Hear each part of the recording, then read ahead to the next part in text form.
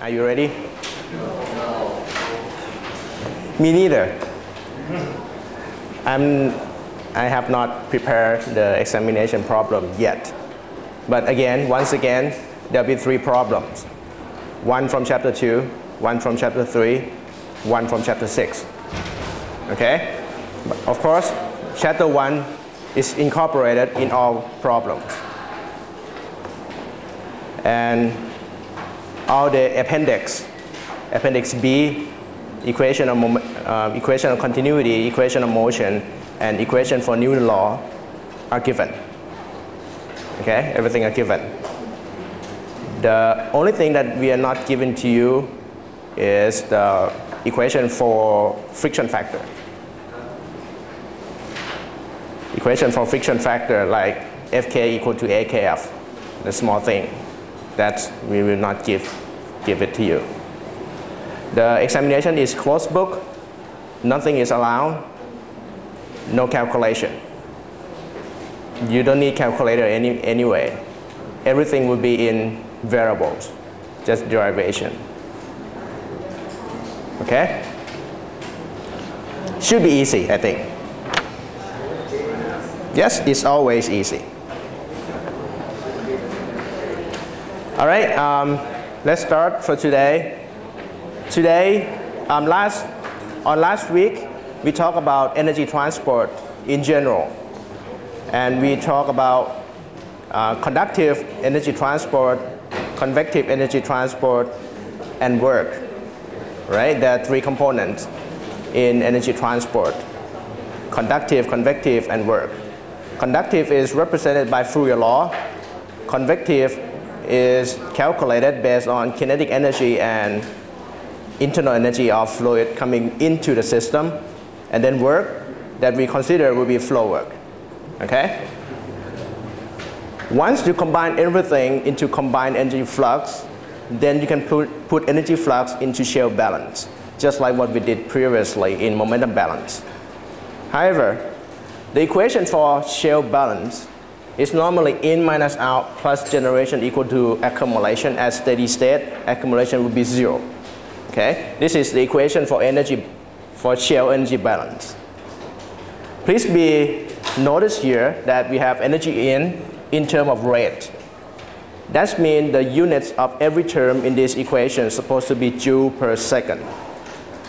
So when you have flux, you multiply by area perpendicular to that flux, just like what we did previously. Okay? In and out are combined flux going in and combined flux going out from your shell. Then we have additional term, rate of work done by external force. Just like in thermodynamics, we can have in and out here will be energy. If you write down equation for first law from thermodynamics, you will have energy in minus energy out plus Q plus work equal to accumulation, or 0 in this case at steady state. All right? In and out here will be kinetic energy, potential energy, internal energy. All right? And then this work is divided into 2 parts: flow work and shaft work.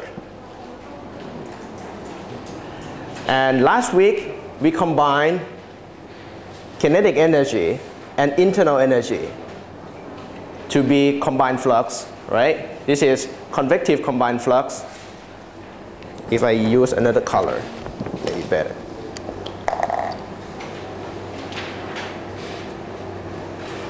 Now this part are convective transported for energy transport, right?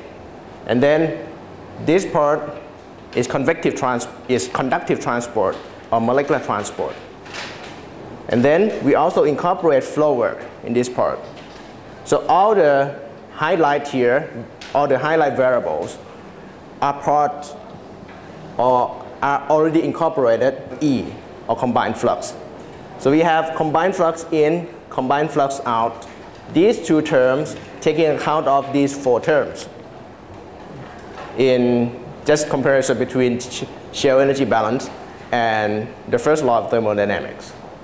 So therefore, we have two terms left. First is this term, work. Work here from the first law, this is considered mostly mechanical work or shaft work. This work is considered as a result from external force. So this term is represented here. It's a rate of work done by external force. And mostly external force is related to gravity force, right? Then, this is a little bit unclear at this point, but potential energy is also a result from gravity force. Potential energy is mgh, and mgh always relating to gravity. So if we consider gravity force to be in this term, that means potential energy term and external force term are combined in this term. Okay? What about this term? Now, according to first law, energy cannot be produced. Energy cannot be consumed. Rate of energy production is trivial. It's supposed to be, it's not supposed to be here, according to thermodynamics. You cannot produce any energy, right? But in this textbook for transport phenomena, they incorporate this term, it is supposed to be easier to understand. But in a sense, this term is relating to work from other kind of works except mechanical work. So we have all kinds of work, mechanical works, electrical works, radiation work, right?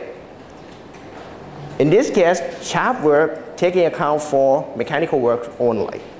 So the rest of the work will be incorporated in this term. Okay? And I'm going to give you an example regarding this term in a minute. But please keep in mind that this production term is not really the production of energy. It's basically energy transfer into the system in form of work other than mechanical work. Right? So every term in our first law, in our familiar form of first law, are accounted in this shell balance.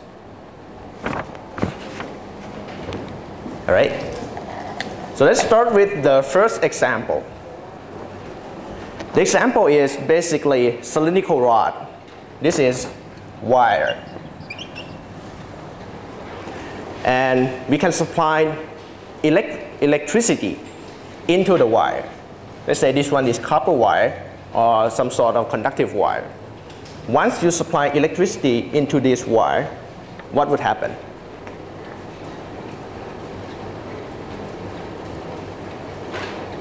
It heated up, right? The temperature of the wire would be increased. Suppose the temperature of the air, ambient air, is T0, and the temperature of the wire increased to some certain value of T. Of course, T will be higher than T0.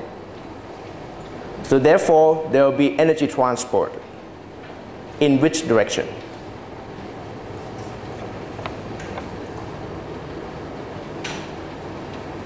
What does it mean? In R, theta, or Z direction? In R direction. So therefore, there will be flux of heat transfer from center of the wire outward. Okay? Now, the electricity that you give into the system is not a form of energy. It's just the way to transfer energy from surrounding into the system. So electricity is not mechanical work. It is considered other form of work, right? The problem gives you this equation. This is the rate of heat production or energy increase in the system by supply electricity. I here is current, and K here is electrical conductivity. Okay? So, before we start, we need to define our system. What is our system?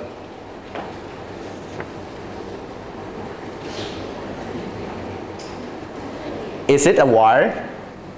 Or is it air outside? Or both of them?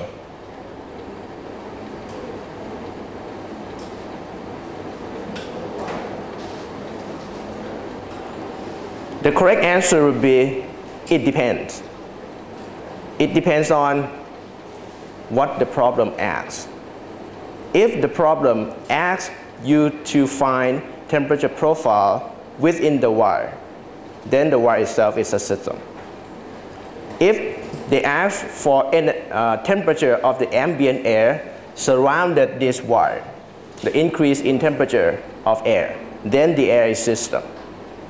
But normally, we do not incorporate two things in our system, right? So either the wire here, or the air outside. For this problem, they asked you to find out temperature profile in the wire. So the wire itself is our system. Okay? Now, before we start, do we have conduction? In this problem, do we have conduction? Yes? Yes.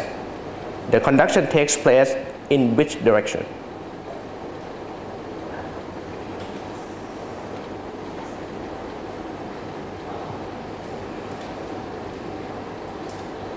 How do you know? How do you answer my question here?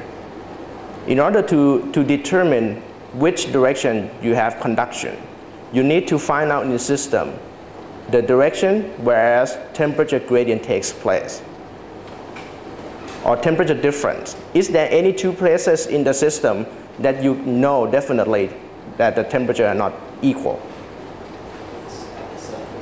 At the surface and at the core, right? At the core here and at the surface here, the temperature are not different, are not the same. So therefore, at least there will be conduction in R direction. Okay? Is there any conduction in Z direction?